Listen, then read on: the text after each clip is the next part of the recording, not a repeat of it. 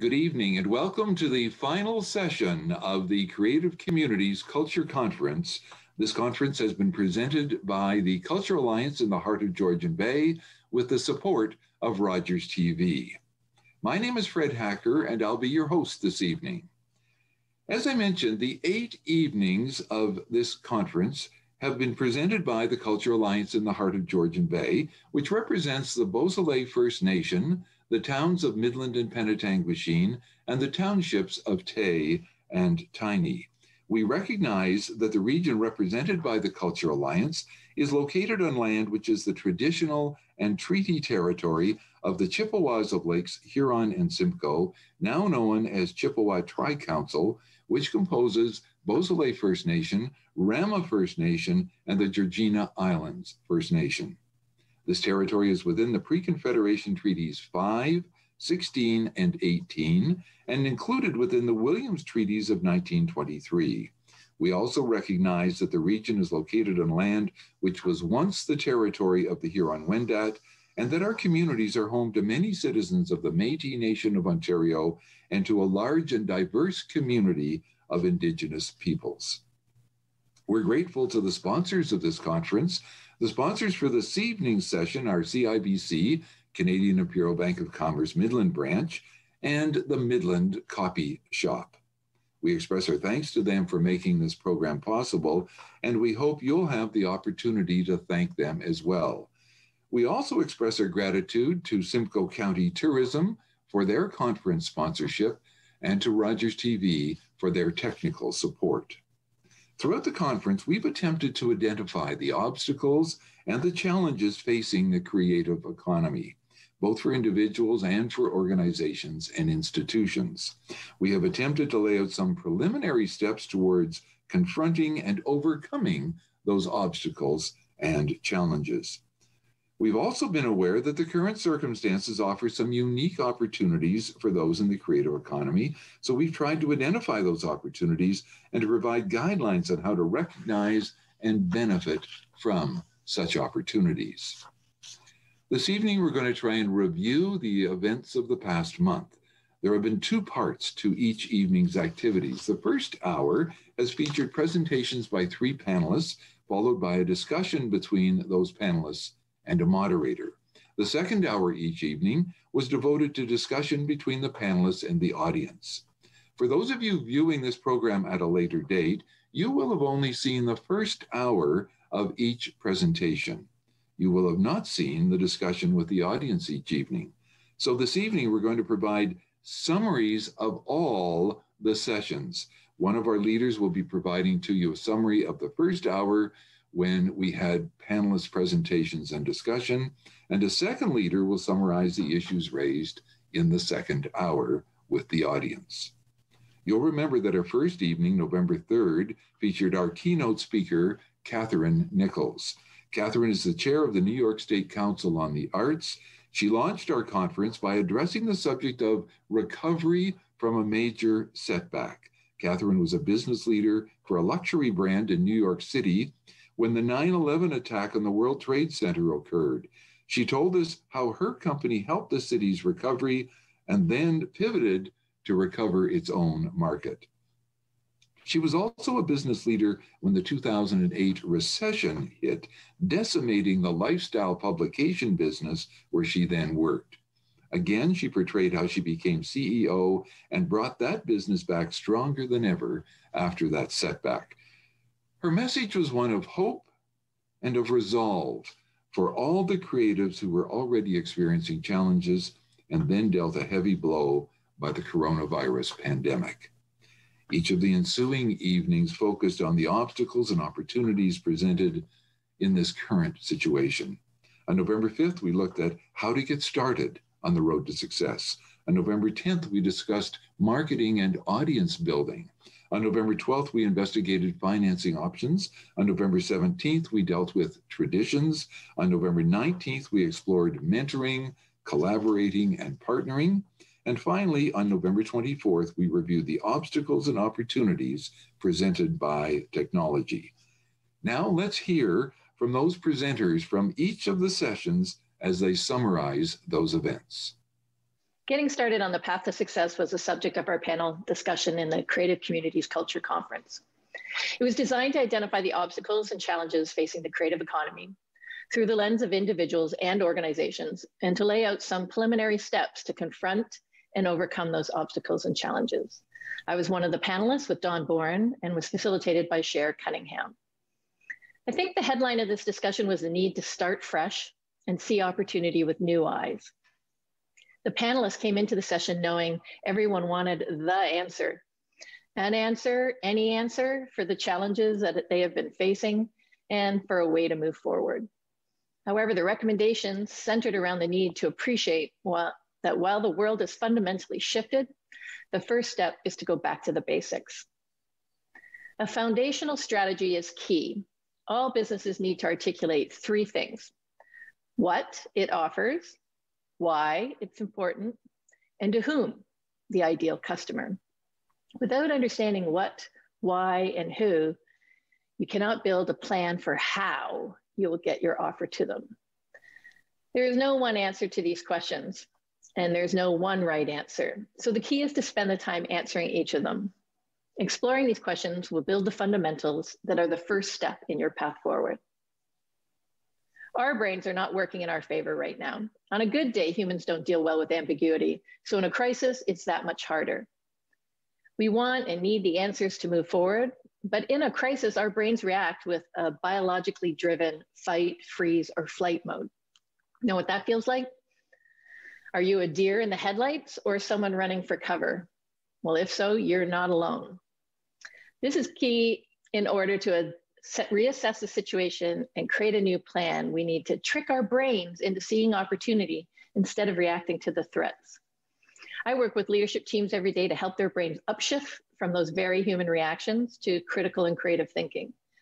Panelist Don Boren is a mentor to entrepreneurs, and he encouraged creators to learn from their audiences and stakeholders to ensure they position their offer to address those audience needs.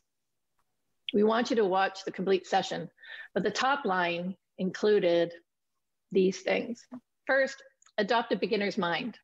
Don't start with the answer and look for those questions that will help you break through with new ideas. So be curious, ask questions to really understand your audience's life experiences and point of view.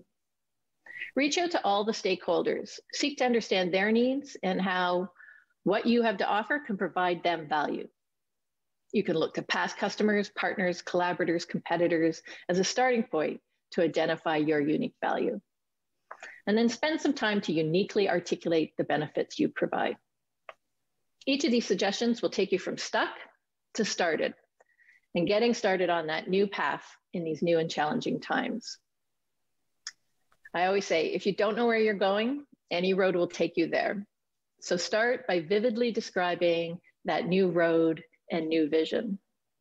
Because if you can't visualize it, you won't be able to create it. With this as a guiding mission, you can take it one step at a time from there and move from obstacle to opportunity. I hope you enjoyed the session.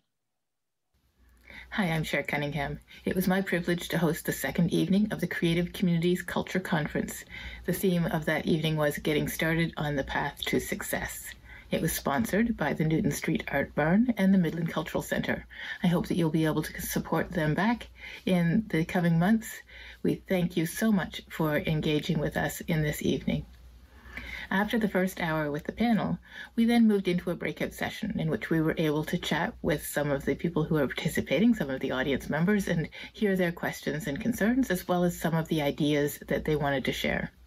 During that hour, there were about three main themes that came out of that. First of all, getting back to basics, really figuring out your value and your value proposition.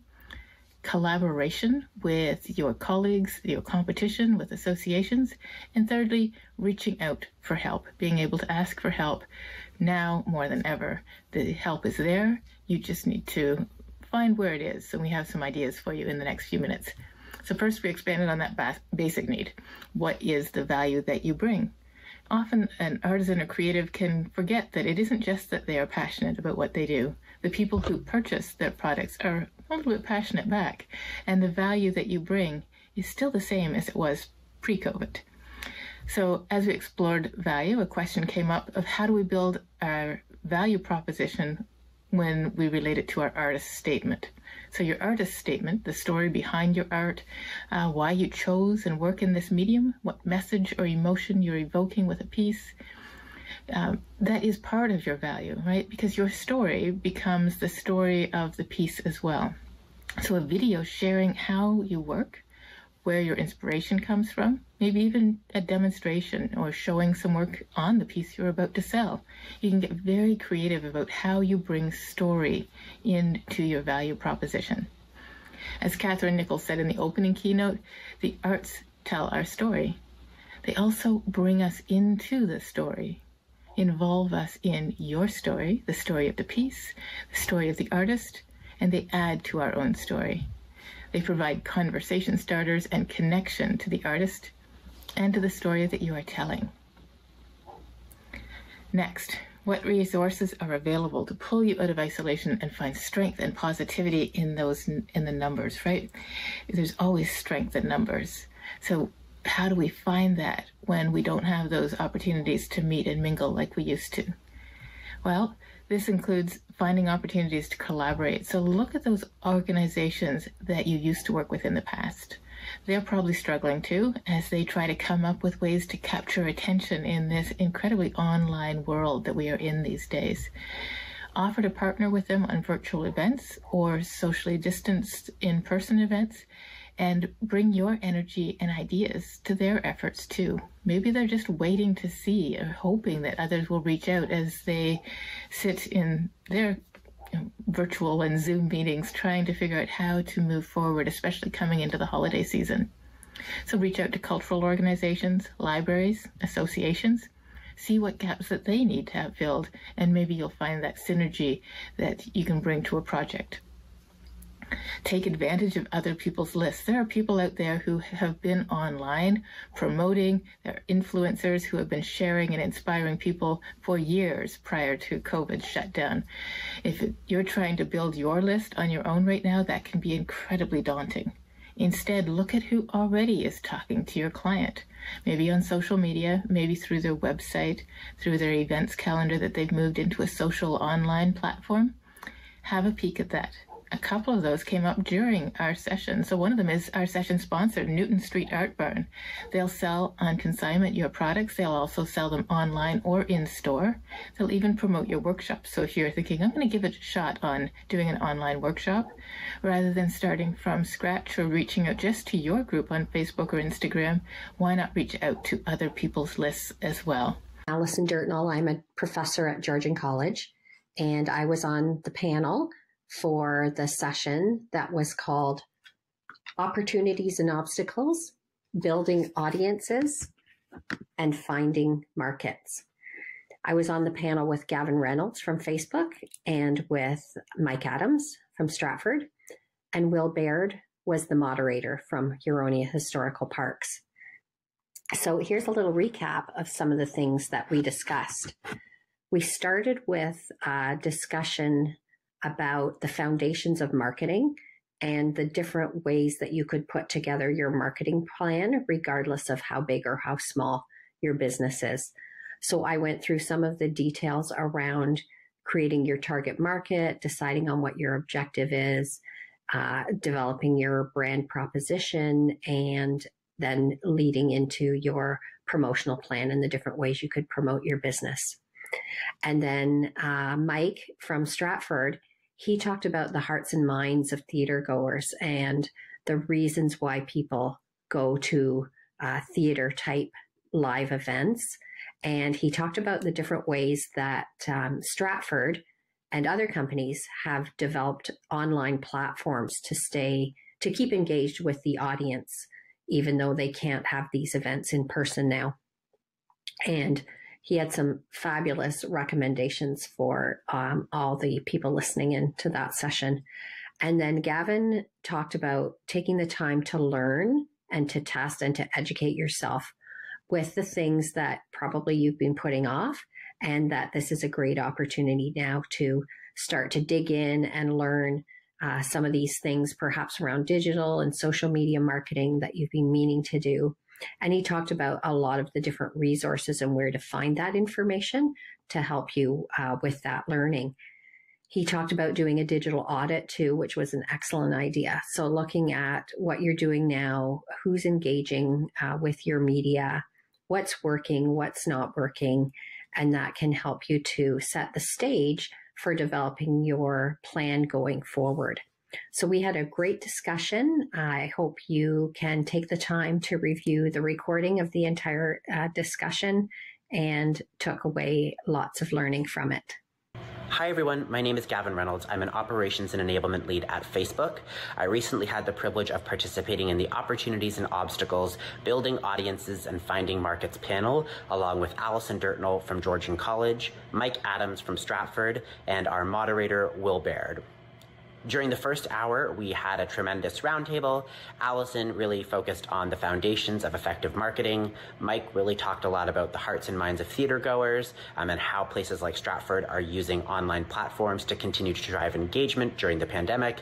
And I focused a little bit on the opportunity that presents itself when things do slow down and how you can leverage this time to brush up on your skills and educate yourself to really become a more effective marketer to support your business as part of your reemerge plan post-pandemic.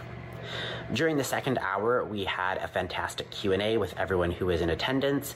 Allison really provided some great recommendations around setting a clear vision for your brand and the importance of how you can set yourself apart from the competition. She also provided some recommendations on how you can leverage the technical expertise of things like college students who are looking to assist businesses, especially great for those of you who are maybe looking for a little bit of technical expertise if you're lacking it right now.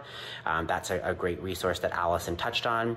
I talked a lot about some online e-learning modules and free resources that are available to support that education that I had talked about.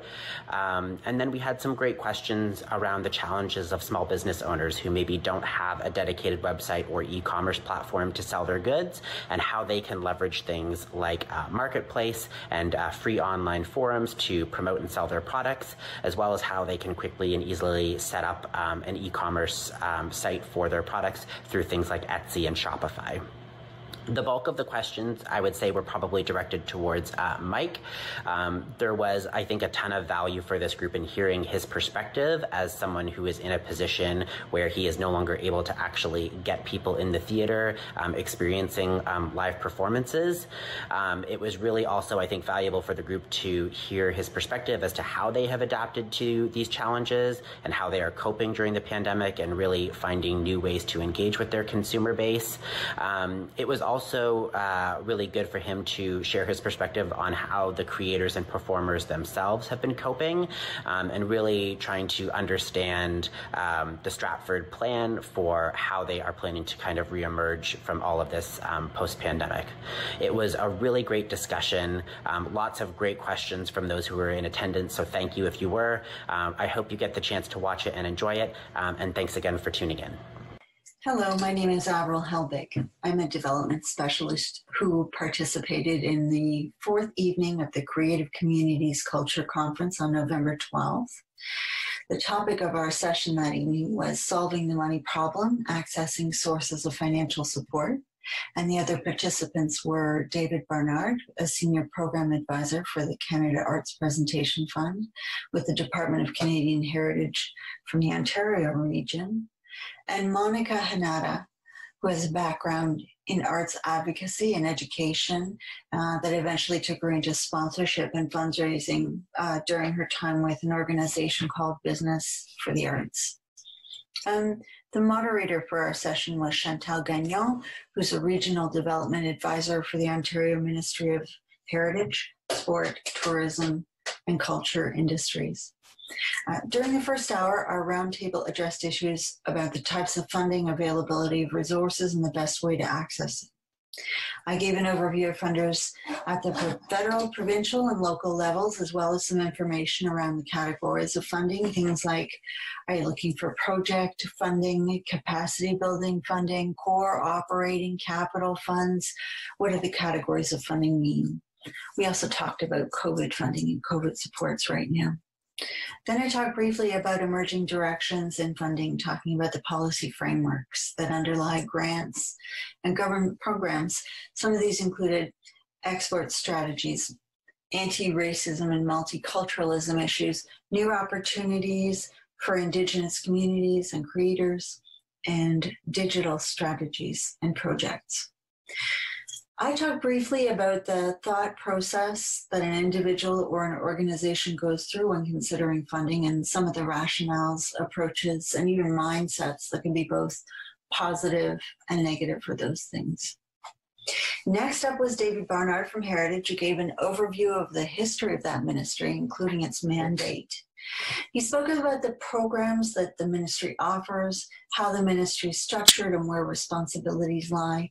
David had a lot of great insight into how to access and make connections with program officers, who are often your best allies in the quest for government support.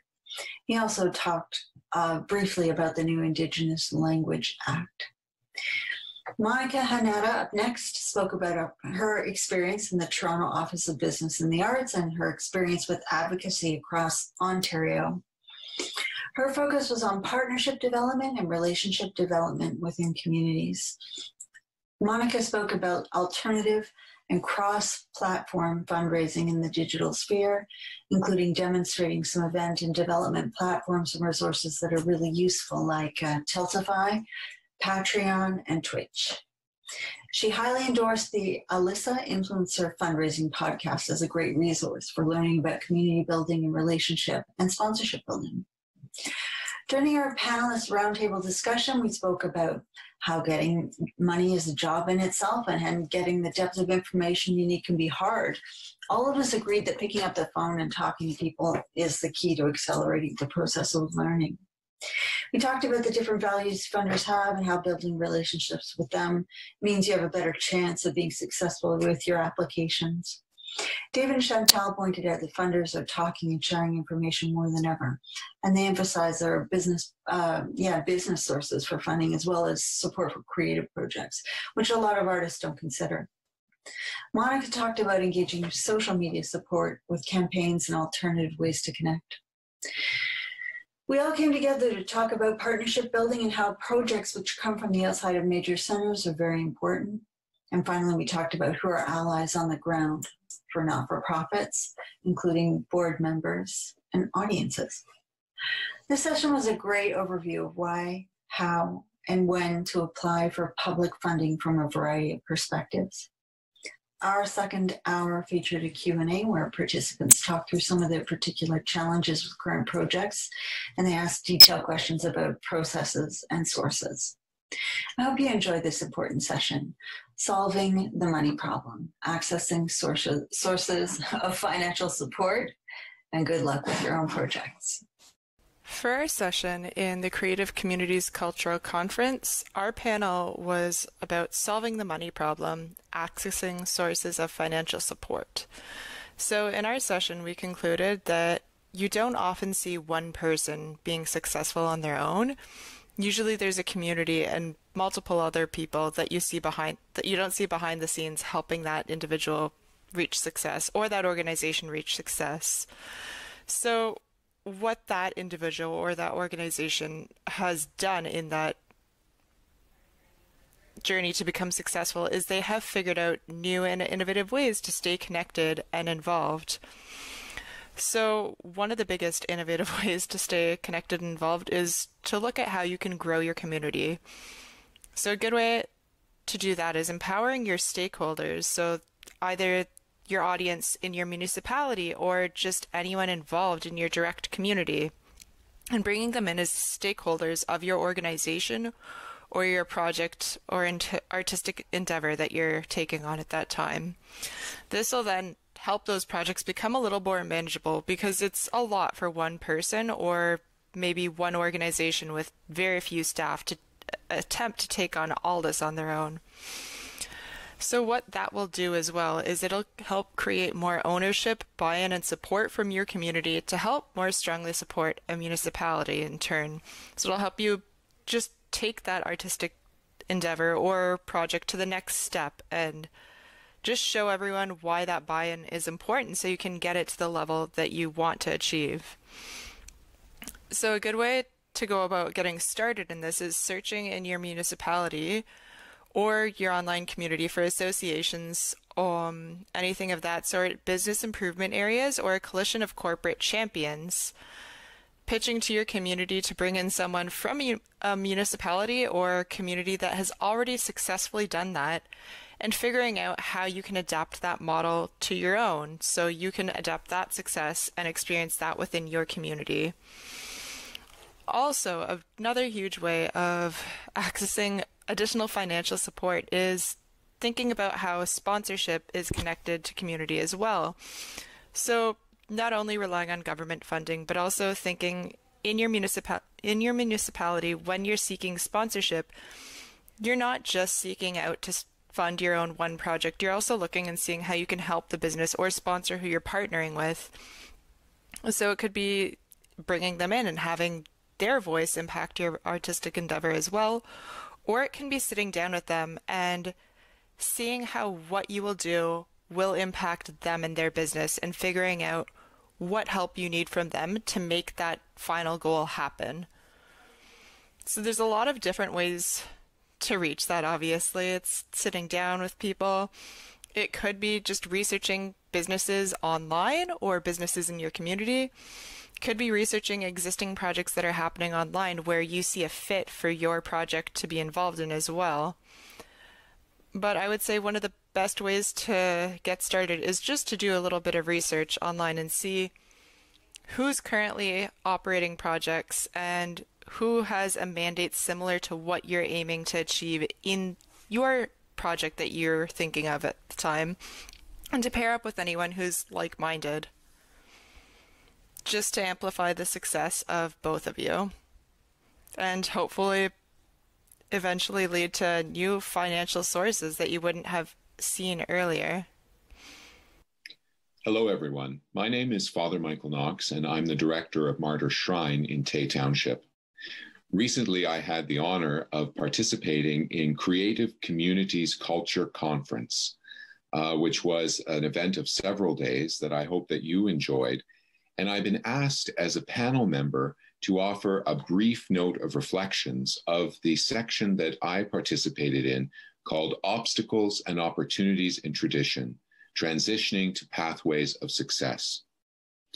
I was honored to be accompanied on this panel by two incredible women, Wanda Nanabush, who is the inaugural curator of Indigenous art and co-lead of the Indigenous and Canadian Art Department of the Art Gallery of Ontario, and Joelle Roy, or Roy, as director of La Fontaine's Festival de Loup, which she has helped to foster and grow into a regional success.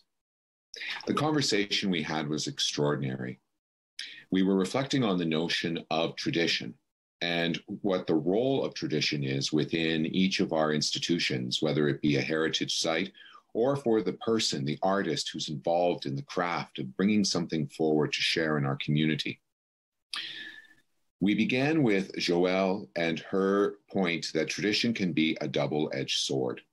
On the one side, it forms a balance and stability in a cultural environment that helps in the expression of that culture's creativity, whilst at the same time, it can act as a hindrance or perhaps an albatross that can hold an institution or person back in their efforts to be creative.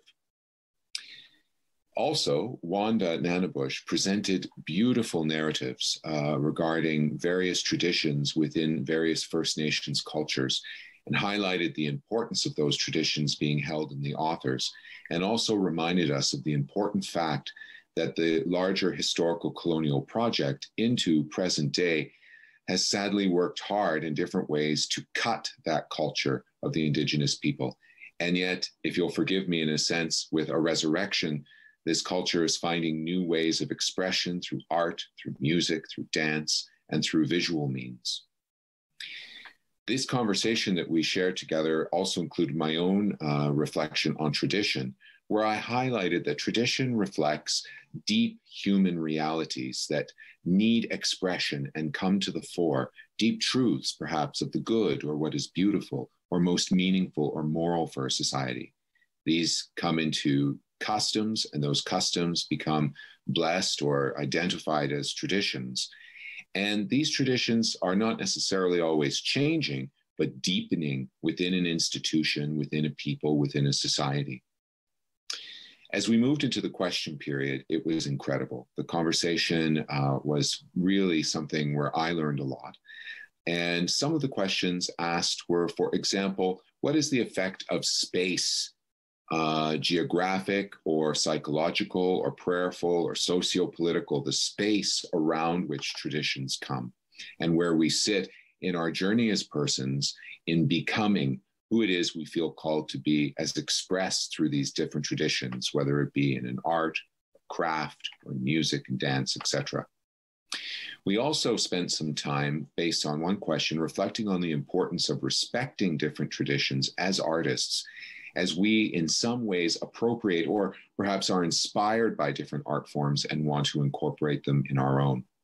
Particular attention to that kind of care needs to be placed in our age, particularly in the Canadian context, around Indigenous art and culture, but any form of art, culture, or religion that we're interacting with and wish to bring into our own creative process.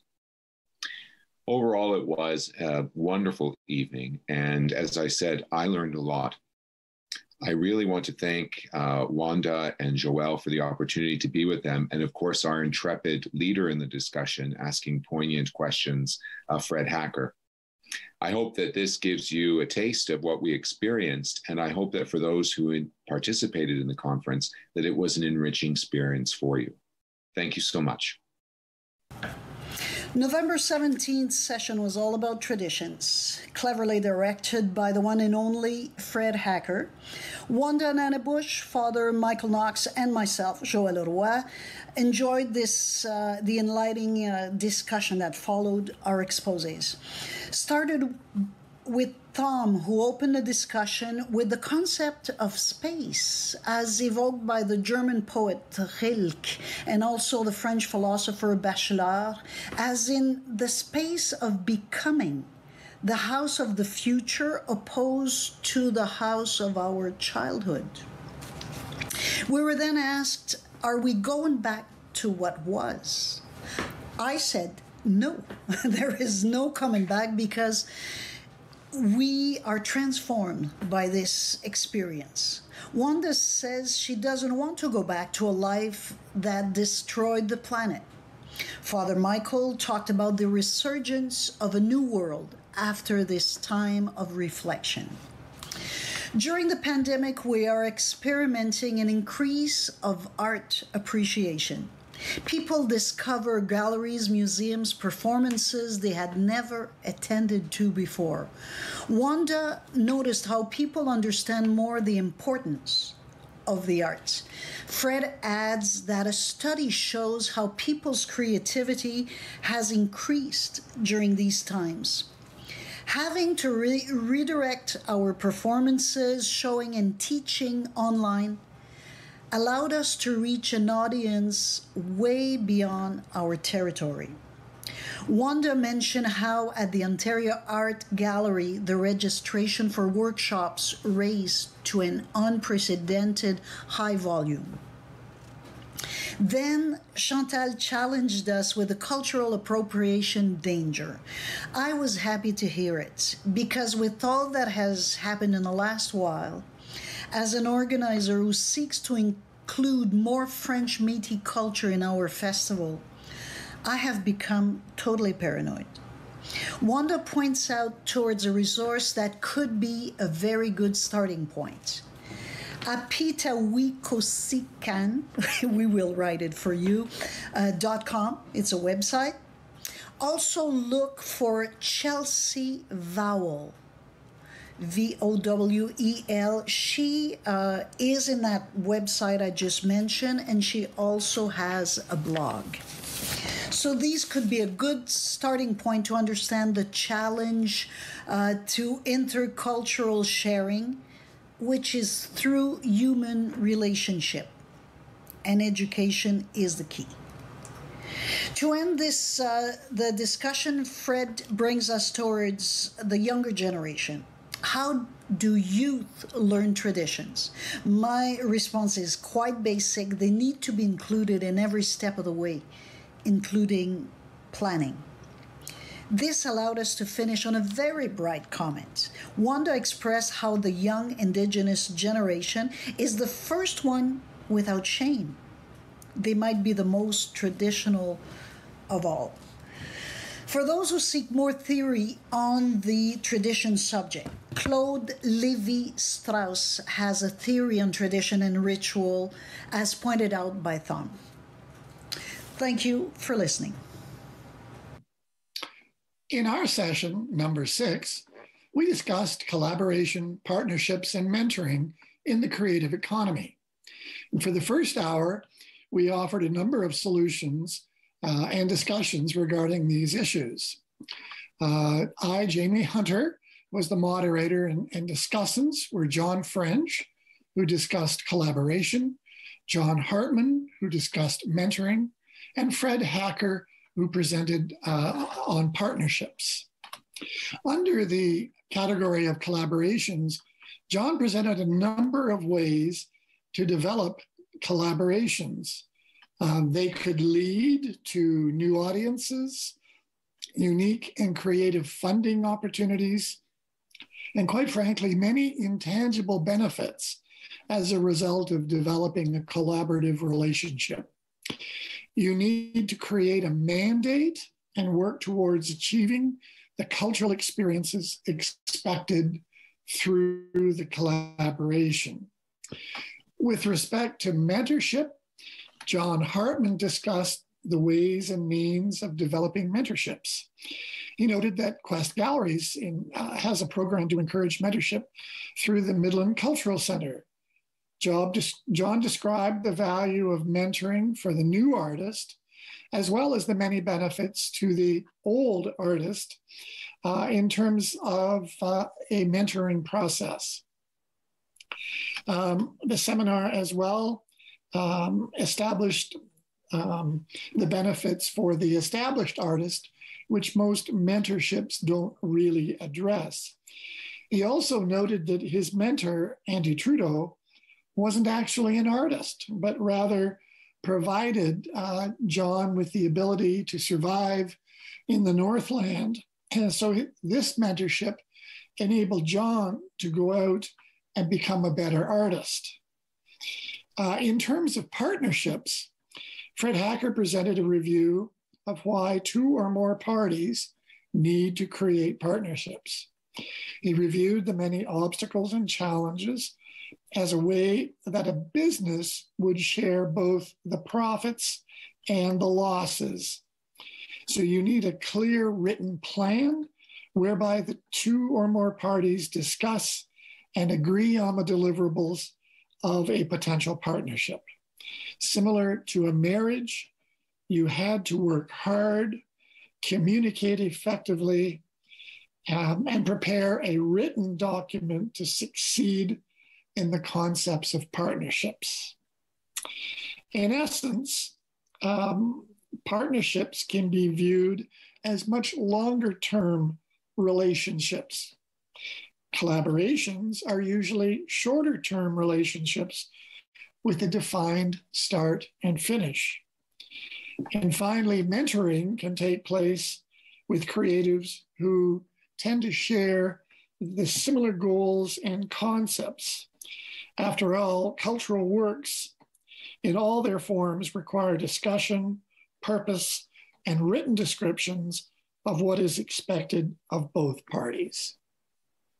Hi, this is John Hartman. I'm here in my LaFontaine studio, and I'm going to give a brief summary of tonight's discussion, collaboration, partnerships, and mentoring in the arts. At the very beginning of the hour, both our panelists, in response to a question, Fred Hacker and John French, had a chance to talk about the nature of mentorships in their experience. John French talked about how a mentorship situation often evolves into a friendship of colleagues situation.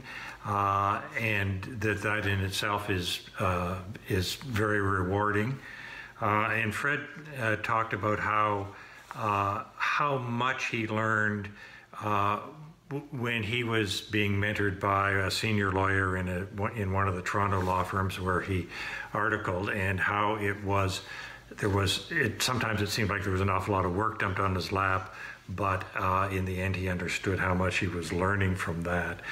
And we had questions from Dan and Michelle Paiement, Dan Donaldson and Michelle Paiement, about the difference between collaboration and partnerships, and Michelle seemed very specifically wanting to come to some sort of understanding himself about what situations require more of a partnership type legal agreement before entering into them, and which ones might require a less formal structure to the relationship. And I'm not sure that Michelle got his answer, but it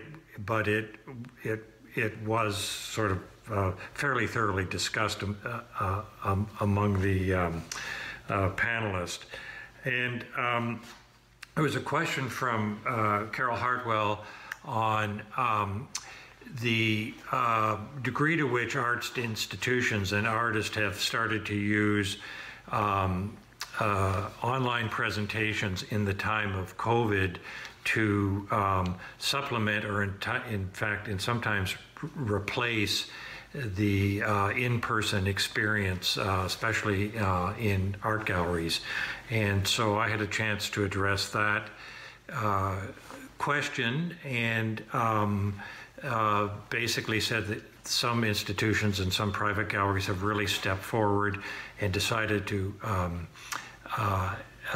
bring a lot more professionalism to the creation of these videos and online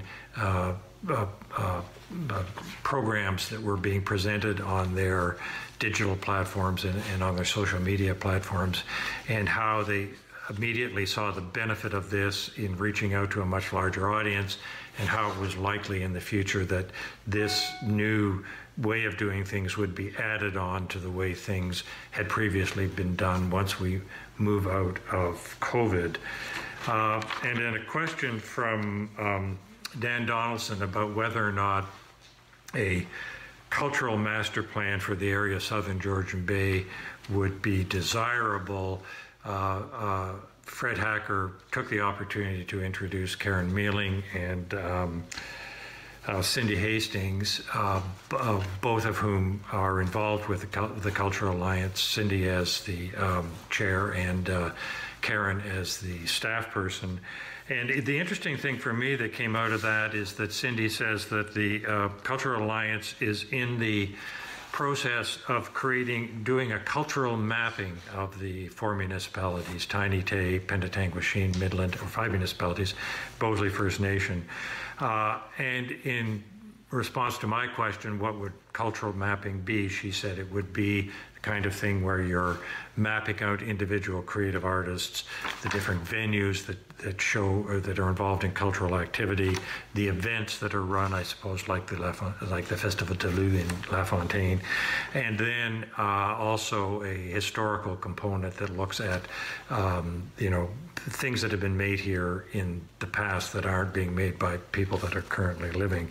So I thought that would be very interesting, and I'm looking forward to seeing the cultural map, because I think we're all individually aware of a certain amount of activity, but not of the overall activity, not the extent of it. And I think we'll be quite surprised by what we find from that. And the final comment that came from Joyce Campbell, who suggested that if we're looking for partnerships, that we should be open to out-of-the-box partnerships. And she suggested one that in a community in Northern Ontario where she had worked, where there was a partnership between the artistic community and the police department, which certainly is out of the box, but certainly not out of the realm of possibility. So that is it for the summary of tonight's event. Thank you for joining us, and good night. Hi there, I'm Inga Petri from Strategic Moves. I was part of a panel, I guess it was the seventh session of this awesome conference, thinking about technological obstacles and how to turn those into technological opportunities. I had the pleasure of spending the evening with Tammy Lee of Culture Creates and Bryce Weinert of Museum Hack. My own work is best captured perhaps through digital literacy work that I'm doing across Canada, which is housed on a website called digitalartsnation.ca. Some of the highlights from the conversation amongst the three of us, I think, were a few insights. One of them is, no matter what, it is best when technology follows strategy. Technology is not a thing unto itself until it solves a problem that artists and arts organizations are having. So it's really, really useful to, for artists and arts organizations to first and foremost figure out what it is that they want to do in the world. And then at this point in time, obviously, we all had to figure out how the digital realm can be helpful in that regard. But never forget that technology should follow your needs, should follow your strategy of how you want to be in the world. There was also some comments that Bryce made with regards to their work around, live events in museums. And when they initially were faced with, COVID, having to simply figure out how to do that digitally, they were initially just transposing the physical experience into the digital realm. And they discovered quickly that that doesn't work. So there are some insights around that, when we go digital, we actually have to design for that. And we have to figure out what digital is really good at. And then implement that and to minimize some of the weaknesses it has. We also had some conversation, which I thought was interesting, around this sort of digital being global, no longer being tethered to the particular geography, to the particular content in a particular museum, but being able to bring all kinds of new things into this digital space, including materials people have at their own houses. So that's a very different mindset. And I think, later on, we also sort of talked about digital as intimate and digital as hyperlocal, which are some new ideas that really came out of the COVID experience. Tammy's work, if I may just talk a little bit about that, Tammy's work is a lot about big technology backend. So those are not necessarily things that an individual artist ever needs to do something about, but by doing that work, and I think maybe the best website reference might be artsdata.ca for that, doing that work around developing sort of a repository of the knowledge attached to performing arts is something that is brand new, and nobody's really tried to do that. And so that's like leading work that's happening, and we all should pay a little bit of attention to that. But it's not necessarily something that individuals need to do something about, but we'll discover quickly that if we're part of that world, then places like Google and other sort of, ways to interface with the web will start to use that information. And the art sector itself, in fact, will be able to use some of that information as well. So there are some of those leading projects that are happening. The other, I think, idea that all three of us talked about a little bit was this idea that technology is not neutral. Technology has values and worldviews embedded in it.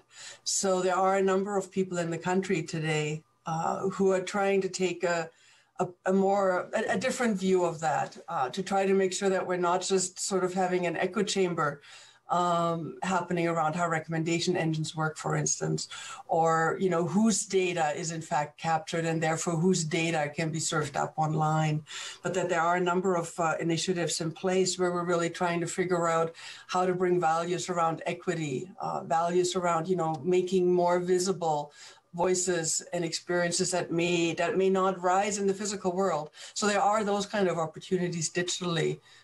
To bring that to the forefront, which I think is important and exciting.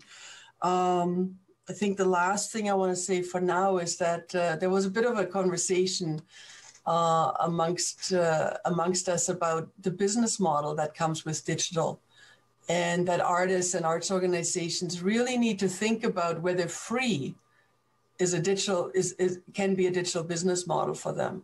And I think the caution that sort of the conversation put up is to say, you know, free works if you're a major platform taking your content for free and then monetizing on their side, often through advertising. That is the Google model through Google AdWords. That's essentially become the Facebook model as well. And that there are now some projects underway where we're trying to put the artist in the driver's seat, where most of the benefit from the artistic content creation, in fact, should go back to the artist and not just building the business model for a technology company. So that's also been sort of a concern that a number of us talked about and I'm motivated by in some of the work that we're doing around technology. Tammy, things to add from the conversation? Well, I think it was, you know, when we got to the question and answer period, it was a really lively discussion. I was really surprised that people were bored and they were right into it and they were asking questions. And, you know, we went all over the place and we talked about the utility of websites and virtual reality and do I have to digitize my performances? What can we do? And I think, you know, in that lively discussion, we did come around full circle to say, you know, we're not trying to take away from the live performance, but how do we leverage technology in the way that we need to today, particularly the fact that we're all experiencing COVID-19 lockdown. So, you know, there was a lot of enthusiasm for, I want to digitize my shows, I want to offer online, but also questions about, well, what do I do with my live experience? It doesn't take away from the live experience. And, you know, questions came up and we talked about how we're all truly confident on what the artist can do for society. If they choose digital tools, yay, we're all there to support that. If they don't choose digital tools, we will support that as well. So, you know, what I liked about the conversation was it wasn't about the digitization of the performing arts, though that could be something that we could do.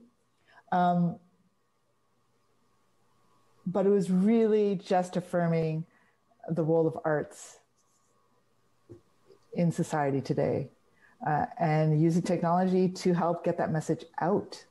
And we also had some practical questions about how can I make my website more findable? Is there a plugin that can add into my Squarespace website? So it was a wide range of, like, you know, big picture questions and really practical questions. And, you know, great fun had by all. I mean, and that's what I have to say. If I can just add one more thing, I think part of where the conversation was interesting is that the emphasis really ended up being on the connection between humans, and whether that is because we're in the same space physically or whether it is because we figured out how to create an awesome online experience of some sort using artistic skill sets, right? But it's really that connection is at the heart of a lot of that, and that if we can achieve that, it's a win. Yeah, and on that note, it was really fascinating to hear what Bryce is doing at Museum Hack. So something that was so, you know, in person, and then figuring out how to provide that same sort of museum experience, but using technology, and all the ways that they have innovated was actually, I think, super fascinating for everyone to hear, and super motivating and highly inspiring for the artists that are out there. When a conference like this concludes, one of the questions to be asked is, what were we trying to achieve here, and did we achieve it? One of the panelists asked me that question before the conference began, and I answered that I saw 3 goals for the conference. First, to identify issues that we all share in the creative economy. Second, to broaden the horizons of participants in addressing those issues. And third, to inspire the creative community to rise to the challenge and find the path to success. At the end of the day, you'll be the judge of whatever of those goals was achieved. Now, to wrap up this conference, let me invite the conference chair and chair of the Cultural Alliance in the Heart of Georgian Bay, Cindy Hastings, to say a few words. Thanks, Fred. We'd like to again acknowledge our gratitude to the sponsors of this conference. The sponsors for this evening's session are CIBC and Midland Coffee Shop. Thank you for making this evening's program possible.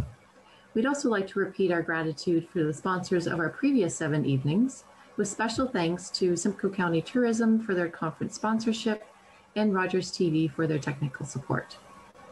We hope that everyone has enjoyed the conference as much as we have. We are so proud of our 5 communities, Moseley First Nations, Midland, Penetanguishene, Tiny, and Tay, for having the vision to come together to create the Cultural Alliance, which then allowed us to bring you this exceptional programming. A special thank you to the mayors and the chief for their opening remarks at the beginning of the conference. This was a big undertaking. We are so grateful to many people that helped bring this amazing production to life. We had a small but mighty organizing committee that began working on this since early summer. We'd like to thank Fred Hacker, Karen Mealing, Kevin Kelly, John French, Faith Shergold, and Clayton King. I was honored to be chair of this committee, although Fred was really the captain steering this ship. I'd like to take a moment to offer special thanks to Fred, because I'm not certain he has left his office backdrop since we began the planning. He has been involved with every aspect of the conference, recruiting our talented panelists, developing topics, writing scripts, finding sponsors, and rehearsing. A huge thank you to you, Fred, for your dedication and your passion for celebrating the cultural richness of our area. We are also extremely grateful to Kevin Kelly from Rogers TV, who put in countless hours to bring you this professional production. As we thanked him along the way, Kevin repeatedly told us that he was just doing his job. But I would suggest he has gone above and beyond. He's setting up Zoom conference, testing for each of the 8 sessions, monitoring, taping each of the 8 sessions, more testing. We really couldn't have done it without his expertise and professionalism and without the support of Rogers TV. So a big thank you again to you, Kevin. Thank you also to Karen Mealing, who is our staff resource at the Cultural Alliance. It's with her hard work and support that we can see these ideas come to fruition. We're sure you all agree that our keynote speaker, panelists, and moderators were extraordinary. Our small conference rivaled that of much larger centers because of the level of expertise brought by these contributors. We'd like to thank them all again for their contribution to the conference. And lastly, thank you to all of you, the members of the creative community, for your participation. We hope that you were inspired by the conference and you were able to take away some helpful nuggets of information that you can use in your future endeavors. Thank you again, and back to you, Fred. Well, that concludes this conference. We'll be sending you one final survey to get your feedback on the event. We'd appreciate it if you take a few moments to complete it. Everyone who completes the survey will receive 1 ballot to be entered in a draw for a Heart of Georgian Bay prize package valued at $500. We hope you've enjoyed this Creative Communities Culture Conference.